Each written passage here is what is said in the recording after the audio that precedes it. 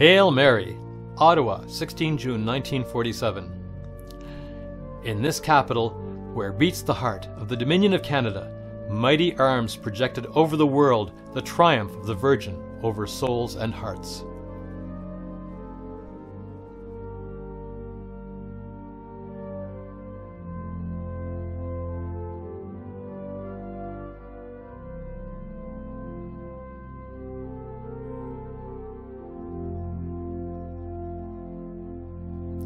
From the shrine of Cap de la Madeleine, towns and villages in 5 dioceses have made the ascent to this summit.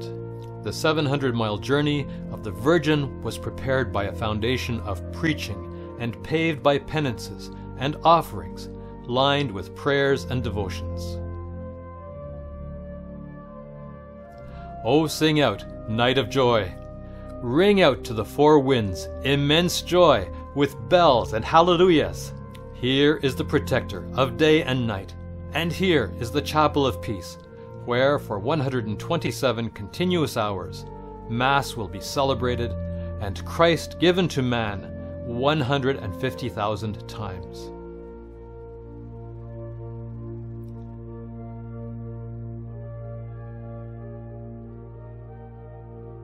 Princes of the Church have come to guide the throng of faithful believers. His Eminence, Cardinal McGuigan, Archbishop of Toronto, Papal Legate, accompanies His Excellency, the Apostolic Delegate, Antonio Bagnoli.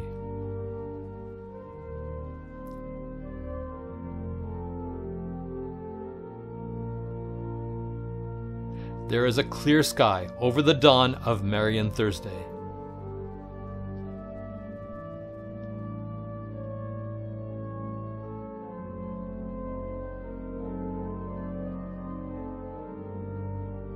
Archbishop Vachon greets the morning as it breaks over the centenary of the Ottawa Diocese. This eve of the Jubilee prepares the pilgrims for the sublime days to come.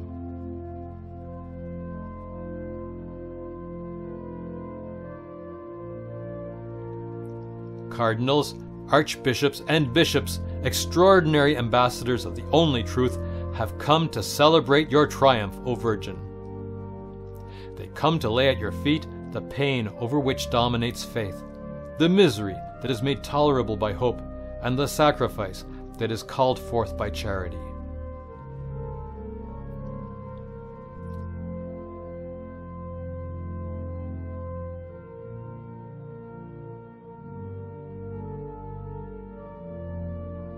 Civil authority joins religious authority, and the splendor of its receptions befits the occasion. Viscount Alexander, Governor-General of Canada, receives the leaders of the Church, spiritual governors of the Catholic world. Among them, on the right, is Cardinal Mizzenti, who will suffer persecution. Nighttime renews the fervor of the day. O star, whose rays reach us with forbearance, we glorify you in our humble light shows.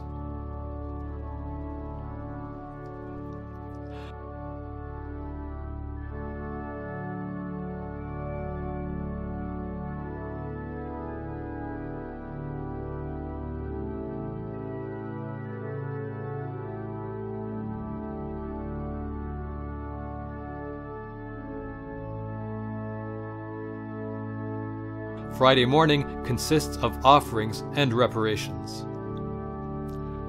Bishop Vladimir Ladika, Apostolic Eparch to Ukrainians in Canada, celebrates a pontifical in dull white robes.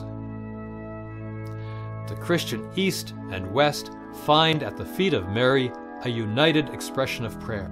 Cardinal Tisserand of the Sacred Congregation for the Oriental Churches. His Eminence Betancourt, Archbishop of Havana. Cardinal Frings, Archbishop of Cologne. Cardinal Mizzenti, martyr for the Hungarian Church that will one day be free.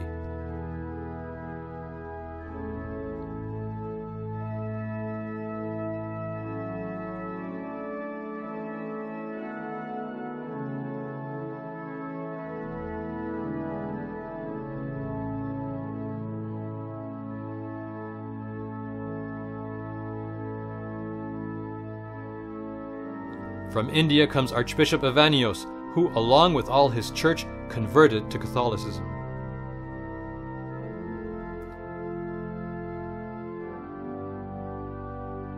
In the evening, the great film Our Lady of Fair Love chronicles the life of the Blessed Virgin with a sincerity of expression that makes it a work of faith.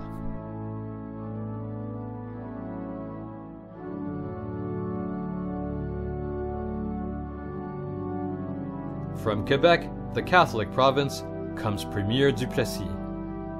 Cardinal Gerlier brings with him the presence of France, eldest daughter of the Church. The deep religious convictions that are rooted in Quebec, in her priests and her French school system, qualifies Mr. du Plessis for the honor of introducing the eloquent prelate. The Marian celebrations in Ottawa would be incomplete without a religious exhibition. The universality of the reign of Mary is the most beautiful and true of stories. An international fresco of 106 kiosks is a witness to that. 500,000 visitors have walked through this incomparable book of apologetics.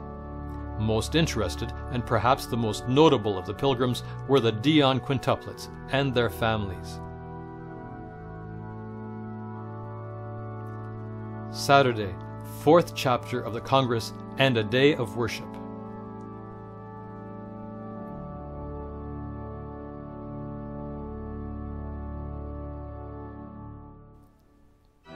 With all the vigor of their devotion, young Canadian school children sing in a participative Mass. Bishop Langlois of Valleyfield speaks to them about religious vocations.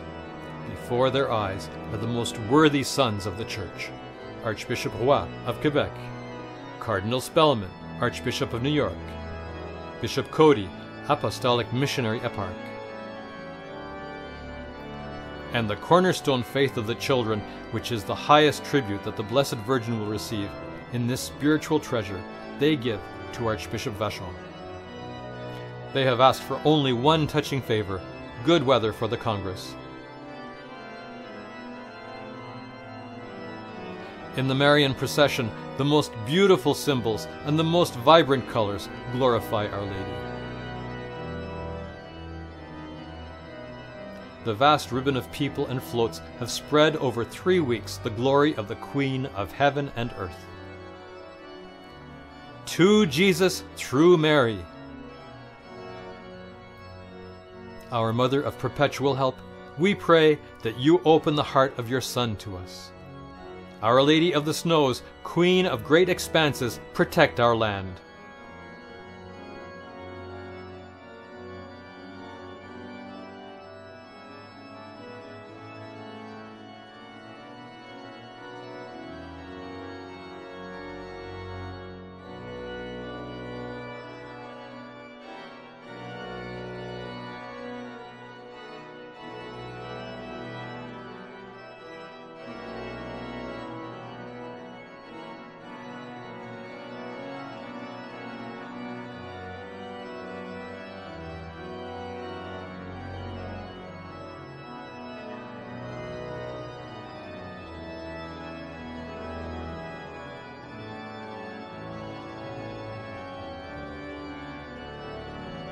Without knowing the glorious destiny of their daughter, Joachim and Anne dedicated Mary to the service of God.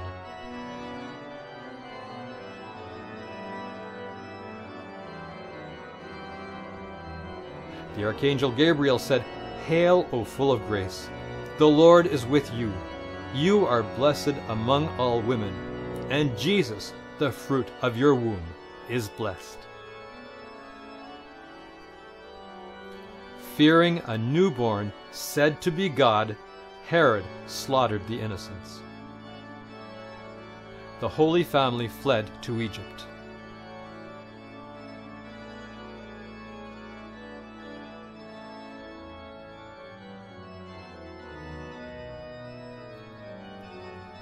Sorrowful Mother, hope to those who weep, here you give us the Son who desires to be our brother.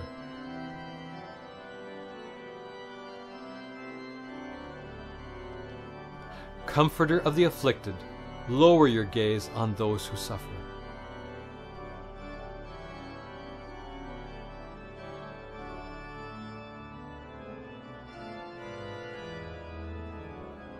Morning star to mariners, and queen of the elements, shine in my lonely night.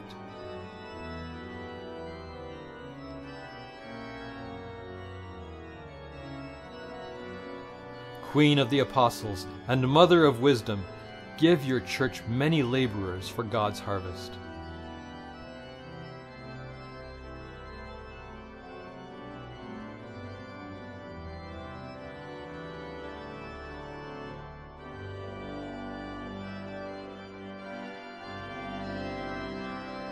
Queen of peace, grant that our children will never know the futile atrocity of battlefields. Mystical Rose, who poured out the perfume of blessings, allow our temples to flourish. Immaculate Mother, distance from hearts defiling corruption. O spotless lily, guardian of every virtue, let us rejoice in his glorious ascension. The Mother of God thrones above the choirs of angels.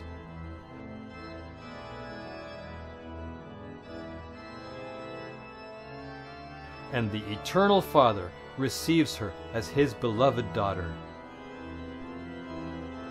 He made her the most glorious of queens, and her reign will never end. Look with love on the banks of the great river, where live a still young people who desire to grow in faith.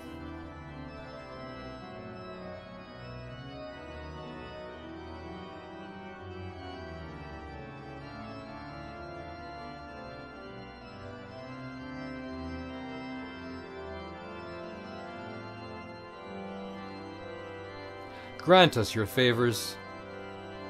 Preside over our destinies. O Mary, Our Lady of Canada. O you, from whom the day receives the day without end, light of the world, give to man, from the well of your loving and fraternal sorrows, Mother of the infinite, and Mother of the humble, give eternal love.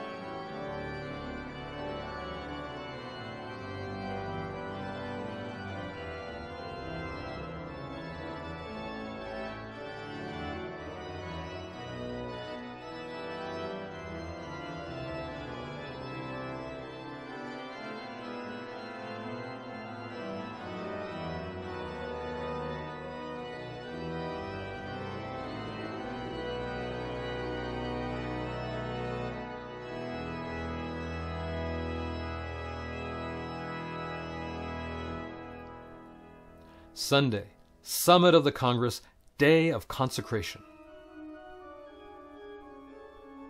On this last day of these pious manifestations, in one gathering will assemble all the crowds, all the princely processions, all the pageantry, and all the devotion that the first days had witnessed.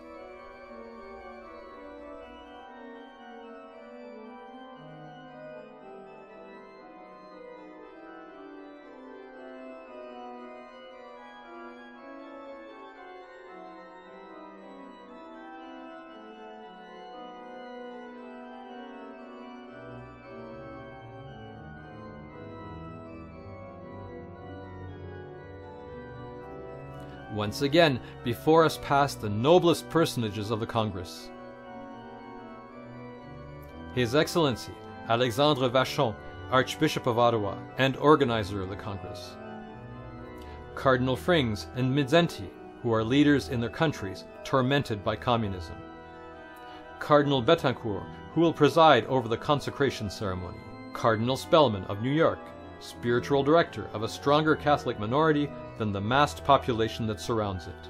Cardinal Mooney, Archbishop of Detroit, Cardinal Jarlier, Archbishop of Lyon, who will confer upon Archbishop Vachon the officer of the Legion of Honor, and Cardinal Tisserand. Cardinal McGuigan, Archbishop of Toronto, Papal Legate.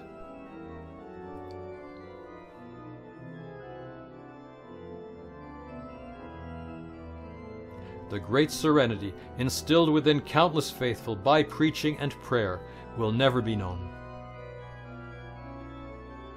The anonymous face of this throng will never reveal the individual exaltations of consciences, the hidden, intimate shared joy. Transcending the divisions of languages and borders, the universal Catholic Church here offers the comfort of true faith, and many are they who come to draw from it, the heads of state whose daily task is the life of a nation, the great and the humble, the weak who no longer feel tired, the sick who smile in the blazing sun, the pious and the reluctant who ask for strength, the strong who seek prudence, the unbelievers who are surprised at being shaken, the skeptics who look on astonished and cannot avert their eyes, the curious or the sincere, they all wanted to go to the Virgin, and grace lined their way. Of the committees that surrounded Archbishop Vachon, the most noble is that of good weather. The tireless Archbishop finds a rare moment of leisure to receive his family, and among those with whom he stops for a moment is a very proud father of 5 daughters.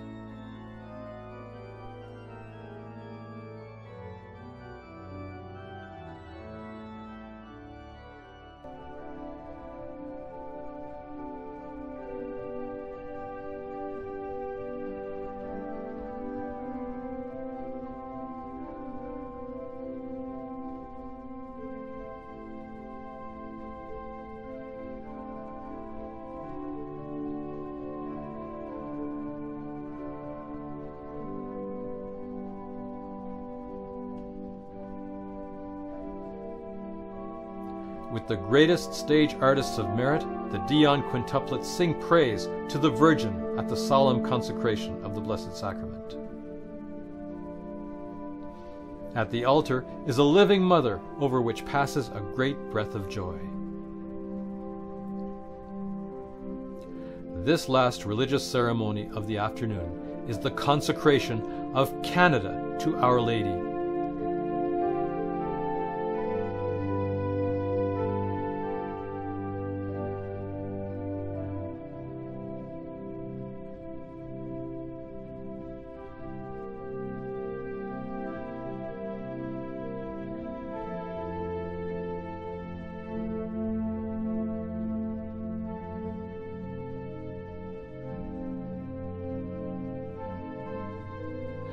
Night falls, and the Marian Congress comes to a close. For 5 days and 5 nights, 1.5 million pilgrims have come to kneel at the foot of the altar in Ottawa. For 5 days and 5 nights, the Mother of Men poured out her grace throughout the earth. Light in the darkness, Mother of the Son of God, our Mother, may the praises of your people be sweet.